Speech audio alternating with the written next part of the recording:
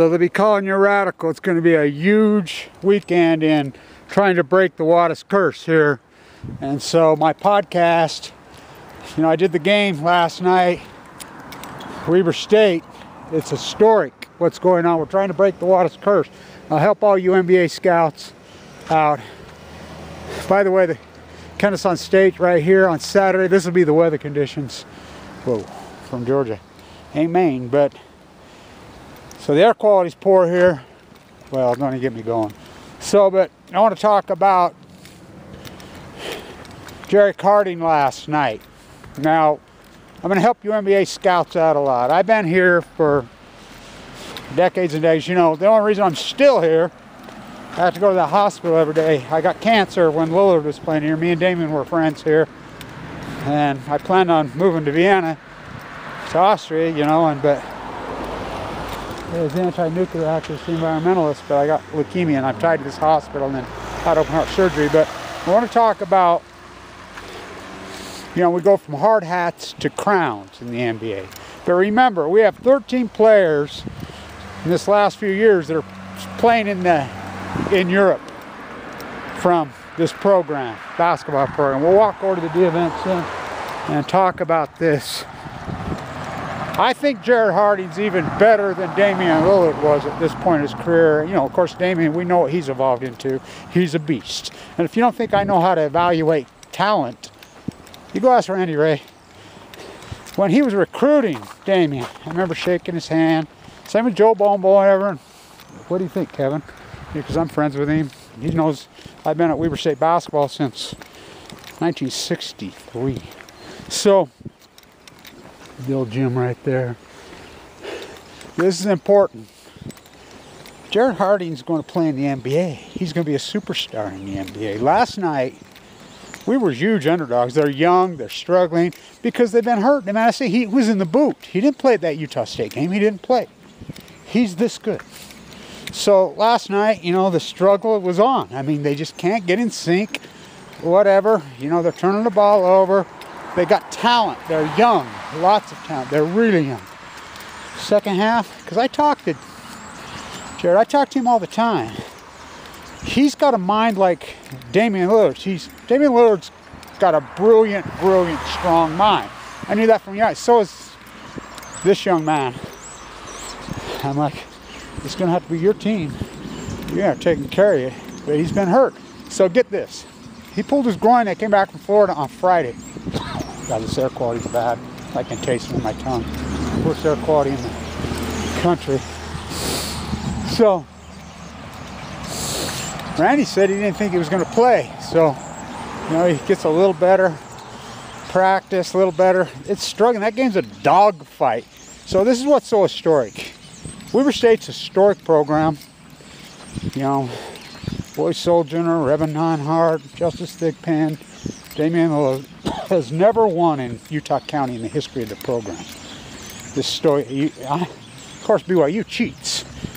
You know, that's who they played. They haven't won at SVUC. By the way, Dick Hunsaker, coach there, he played here. Dick, great coach, great player. You know, the coach. So this is important because Mad Dog, the Mormon madman from Stanford, is coaching them now. They were 14-point underdogs, I think, last night. Speaking of that, I remember when Lillard, I told my friends, because they're gamblers and they were headed out to winter, I said, you better be betting Weber State. Oh, well, this is when he was a sophomore. Going to play BYU. He says, Jimmer. Oh, he'll light him up like a Christmas. I said, you better bet on, I think it was the Tulsa game. They're 12-point underdogs. That's the game he broke his foot in a couple days before he got a smoke Jimmer, which he would have. He was good. Well, here, I knew it. I told Randy, Pat forget, this young man's gonna play in the NBA. I should tell Damien all the time. There's a video I'm going off about Fukushima, blah, blah. He's in the video. We're on the campus at the same time. When I got cancer, the only people that were halfway nice to me on this whole campus was Randy Ray. He's a great mentor to young men. That's why I like him. Look, I mean, look how Damien's turned out. He gives back, he comes back, of course. I told him, Damien, don't forget about me when you become a superstar in the NBA. This is before anybody dreamed of being in the NBA. Anybody. I did. You know, Jerrick Harding's, I think even more advanced than he is at this point, because he's got that great shot he's developed. 4 years playing for Randy Ray. Randy Ray is a fundamentalist. Hardcore, he's an old freaking school fundamentalist coach. He's X's and O's. I mean, this guy, I mean, I don't think I could play for him. Whoa. So he's got a pulled groin. Second half, with a pulled groin, he scores 27. They win. He just took that game completely over. Then the other players started to respond. This team plays defense, they rebound, they've been out of sync because he's been hurt. Look out, that's all I gotta say. You know, so it's historic because they never won in half. I mean, so we're trying to break the Wattis curse. I'm trying to break the Wattis curse. What's the Wattis curse? And if you don't know about the Wattis curse, so we'll go back to Mad Dog Matheson, who's coaching them. The Mormon at Stanford. Remember their #1, Montgomery, Montana? Remember him? #1 team in the country. The only reason Gonzaga is a super powerhouse, Stockton played here. I remember that game when he played for Gonzaga at Weber. He had a good game. I sit with Frank Layden at the games a lot of times right here, and I've been doing the play-by-play. We podcast. We need a platform into Europe. We're working on it. We're getting some into Europe, you know, because there's a lot of fans over there, European basketball, blah, blah, blah, you know. And I do it with another old-timer who's a walking, talking Weber State sports historian, and that's what because they've lost these guys aren't from here. Randy, you know, Jay, Annie, they're not locals. We are, and so we want to get, you know, teach our young men and women. So, 99. You know, I'm working with a Bagelin. I'm a student professor there. We're in Seattle. Huge underdogs. I knew they'd win. I told them, fuck, they'll kill them. North Carolina. I knew they were that good. Well, they smoked them. Next game, they play Florida, who Haslam was on that team. Mike Miller was on that team. You know, that great team, Dupree was on that team. We had them beat. I was at that game, me and Dave Sakowitz. So Dave Sakowitz, who missed the famous free throws here against Sarkanian in the day in the 60s, he and I are buddies, the 7-footer from Brooklyn, from the Bronx. So we're sitting there, there's a foul at the buzzer. They're down by 2. They're going to win this game. No, Jackson's got to make 3 free throws. Sakowitz got up, did not just go out into the foyer of the old Seattle arena. He walked down the street. He made 2, missed 1. They lost an OT. But the next game was Stanford and Mad Dog Matheson and Gonzaga. And I've been in a lot of arenas, including the Jazz and that tin box when they tore down that great Salt Palace. The Salt Palace was the greatest. Larry Bird's words, not mine. Sound, lighting, magnificent gym. So is this one, by the way. Built by the same contractors, the same people. Back when they built stuff in this town, this state.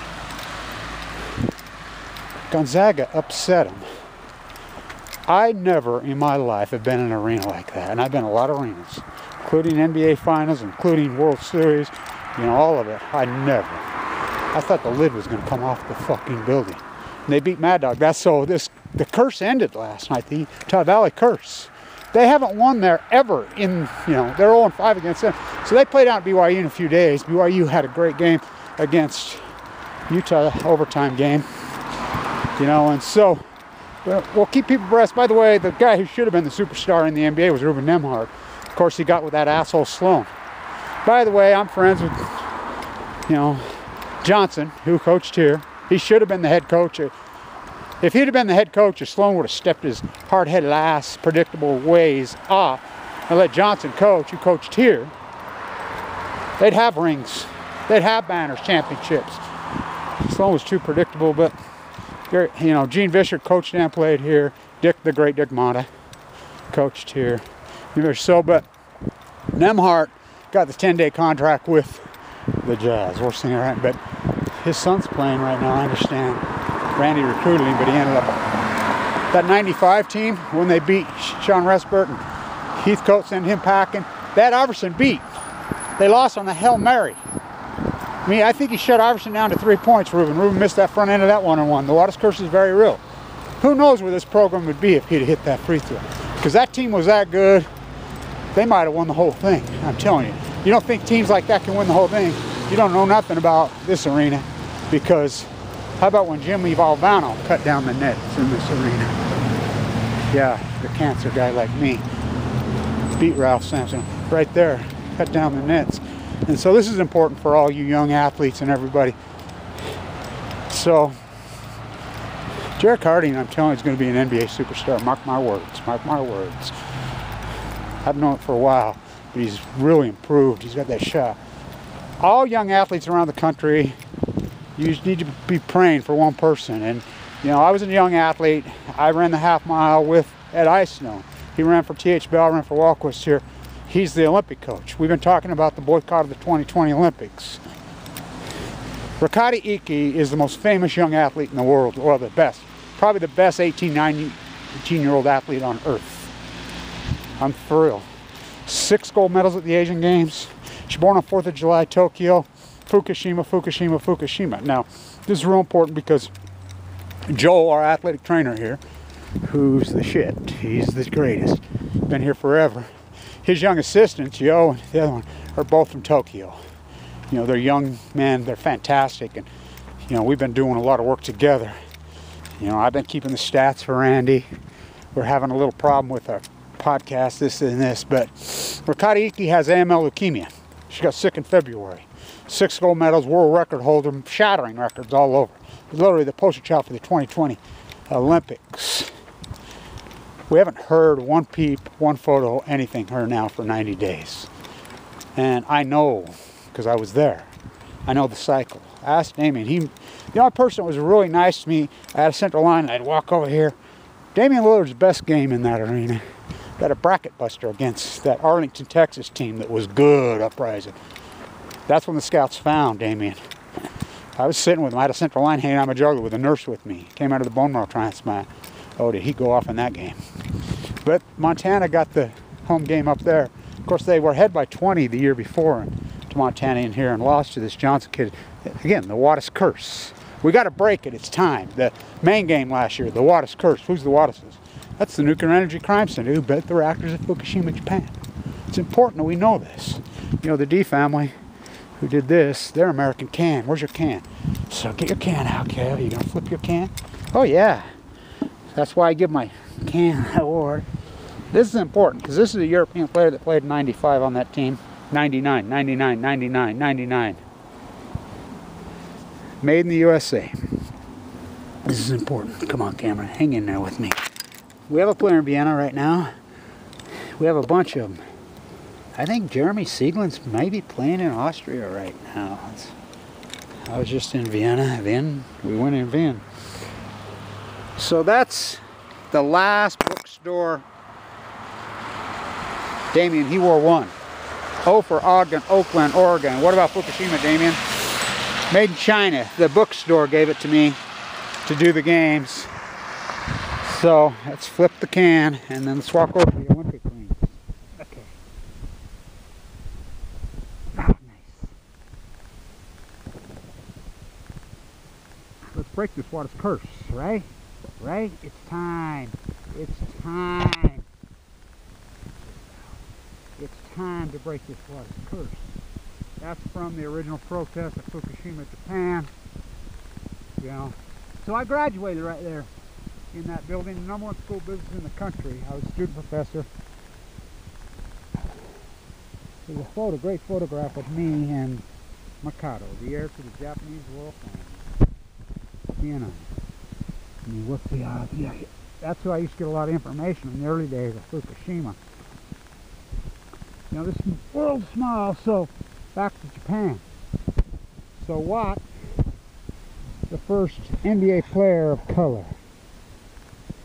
Oh, University of Utah? Nope. That was after the national titles at Weber State. Yeah. Not this gym. 25th Street, the vacant gym. So it's important we do this. So you scouts, mark my words, he's that sharp in his brain. He's that good in his mind. But this whole thing where we turn these into... I said at the Damian Lillard alumni game, and I'm friends with Damian. I did the play-by-play. He walked over, he talked to me. You know, he had his own... You can look at my video. He had a contest. You know, that's his idea. And they all come back from that 95 team. I mean, Harold the Arsonist Show was here. We'll go talk to Randy if he's back, I'm sure. But the game last night, with a hurt groin, 27 points in the second half. But anyway, Damien's got a contest, 3-pointer, half quarter. You know, 3 guys on each team. They're all alumni. Here, he comes over and talks to me, high-fives me, walks out, hits his 3-pointer, first shot, half. So the game starts, he goes in, he hits 6 half quarters in a row. Remember, he didn't have a jump shot here.